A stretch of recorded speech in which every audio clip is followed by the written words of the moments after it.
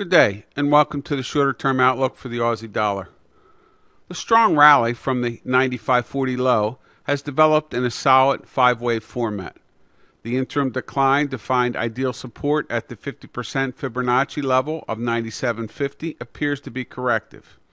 As this decline has been relatively forceful, it may well only be the A leg of a more complex 97.50 to 99.55 range trading pattern.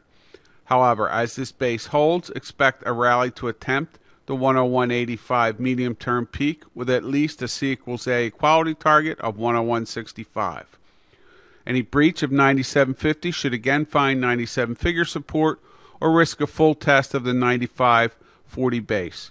Good luck and have a great day.